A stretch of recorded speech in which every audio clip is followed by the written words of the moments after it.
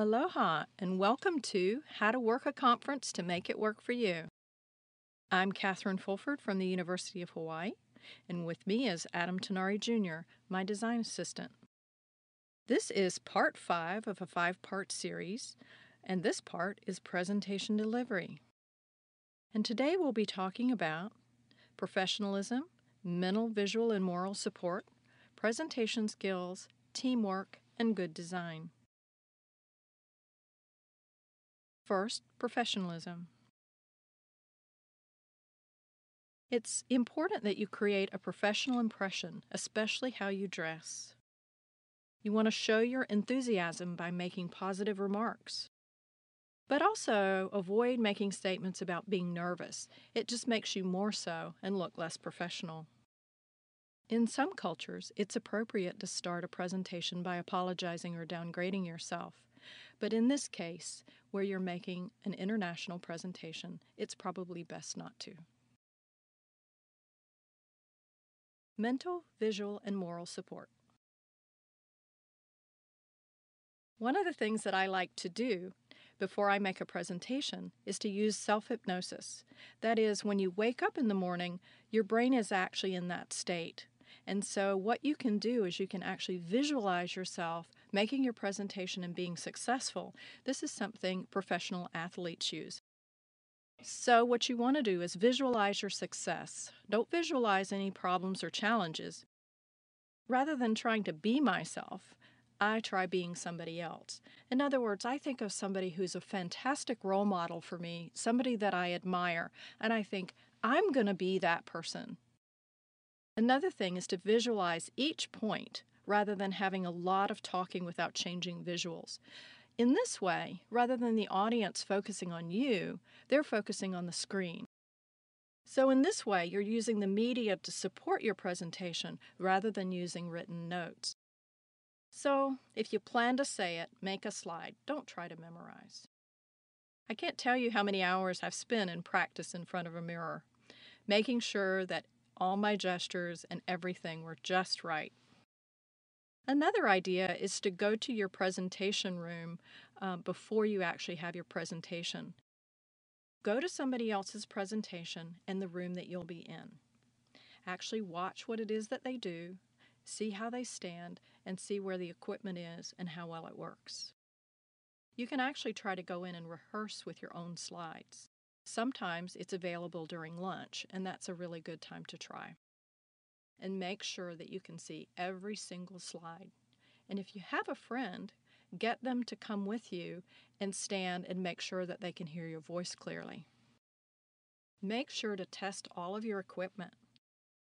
Check the compatibility of your presentation with the computer that's provided. And make sure that the fonts don't change and the transitions don't change. Sometimes when this happens, your computer and your presentation are all jumbled up. If you can, use your own computer, but always make sure to bring the proper connector. It's particularly important to check the sound system. If you don't come with your own speakers, you need to prearrange this to make sure that there are speakers in the room. And if there aren't, go quickly to the audio people to make sure that they can help you. The next thing to do is to calibrate your computer to make sure that the photos and videos actually show up on the screen the way that you want them to. Again, never be caught having to apologize. Another idea is to get there early just in case. You want to try to go to the session right before yours in the same presentation room. Another great idea is to make yourself an audience. Invite others whose work you think is related to yours. So if you've been to sessions whose work is interesting, go up to the front, tell them you're making a similar presentation the next day, and ask them to come. Another idea is to bring friends. It's much nicer to present in front of other people than an empty room. And then once you're finished, bask in the glory. Learn from your mistakes, but emphasize the positive. But always take pictures. Have people take pictures of your presentation because you'll be using those later. Delivery.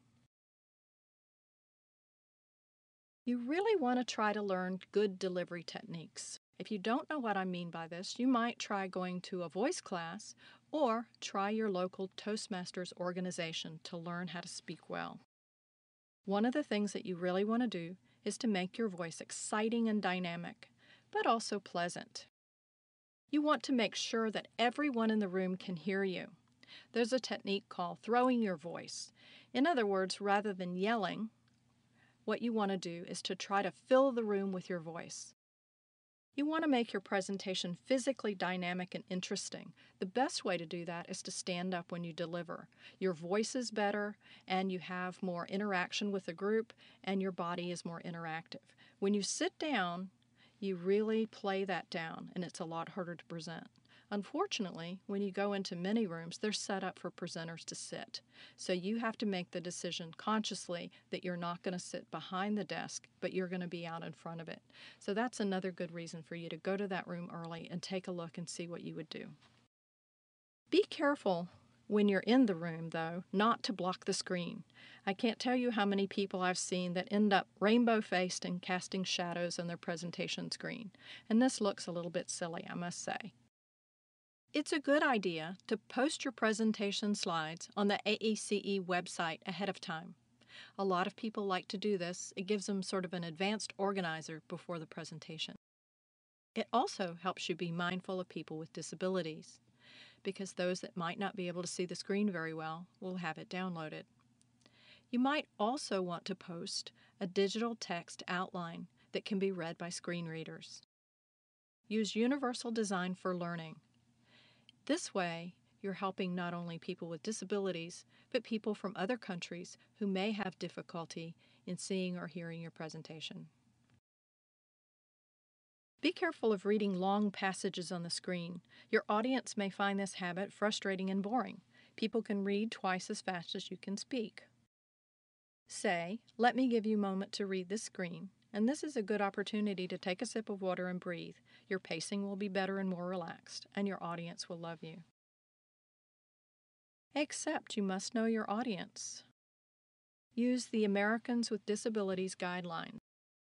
For example, read text aloud, provide large print handouts, or post slideshows with annotations. A good way to find out is to ask the entire group, "Can everybody see this screen? Would anybody like me to read this?" And then all of your audience will love you. Teamwork. Make sure your presentation is concise enough to allow all your team members to present in your allocated time. You want to avoid expanding or elaborating unnecessarily. Make sure to pay attention to body language for signals. Other presenters are often in the same room, and you'll see them start to shift and be uncomfortable if you start to move into their time period. Also, pay attention to the signals if there is a timer in the room. Be careful not to take over someone else's planned time or planned role. And never let anyone trade presentation times with you. I had a couple of bad experiences with this. One is when we came in the room, a fellow asked us, he said, "I am very nervous. Do you mind if I go first?" And we said, "Oh, okay, we will." But then he proceeded to talk and talk and talk and talk. And finally, about 10 minutes into our presentation time, I finally had to say, "Excuse me, but we really need to present. We don't have much time left."